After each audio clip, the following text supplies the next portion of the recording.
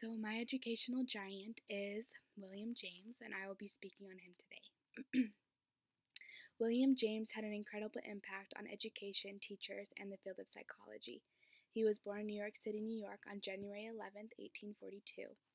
He was the oldest of 5 children. His mother was an avid churchgoer, and his father, being a well educated man himself, made it his firm determination to make sure that his children received the best possible education. At a young age, William and his family moved to Europe, where they would constantly travel while achieving a transatlantic education. William was fully immersed into art. He, along with his siblings, were taught by the best tutors the state of New York and Europe could offer. His home was stable and a place where study could be accomplished easily. He became fluent in both the French and German language. William's younger sibling, Henry, became a well known novelist, and one of their younger sisters was recognized for her posthumous diary. While his brother and sister continued to write, William desired to become an artist. In his early learning, William decided to study and be a painter in Newport, Rhode Island, and was even an apprentice under William Morris Hunt. Losing interest in painting, William continued his education, but in the scientific field. In 1861, James studied science at the Lawrence Scientific School. It was not long after his work there that he switched to medicine. In 1864, he studied at the Harvard University Medical School. After being submerged into medicine, William took a break and went on an excursion with Louis Agassiz on an expedition to the Amazon.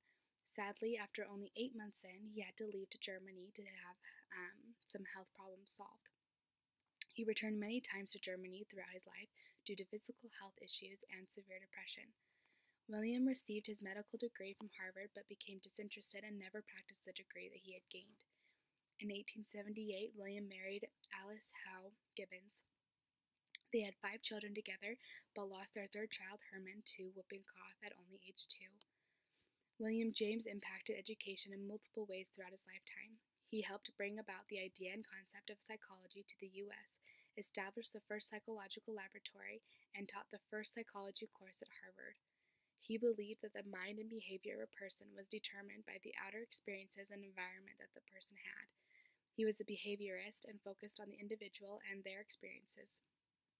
His ideas of behavior grew to be involved in psychoanalysis and the reductionistic orientation of behaviorism. Excuse me.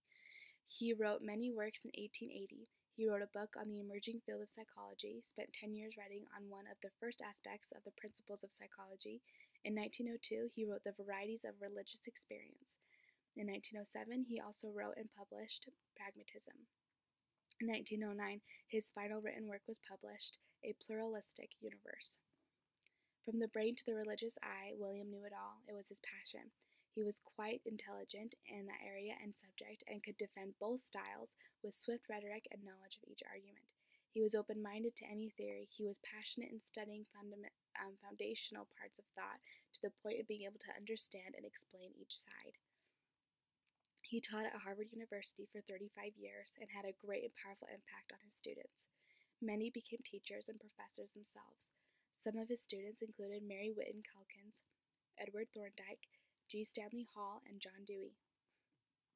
With much experience as a teacher and professor, William James spoke to teachers and gave them his input on the matter. He said, quote, "You make a great, very great mistake if you think that psychology, being the science of the mind's laws, is something from which you can deduce definite programs and schemes and methods of instruction for immediate schoolroom use. Psychology is a science, and teaching is an art. And sciences never generate arts directly out of themselves." Close quote.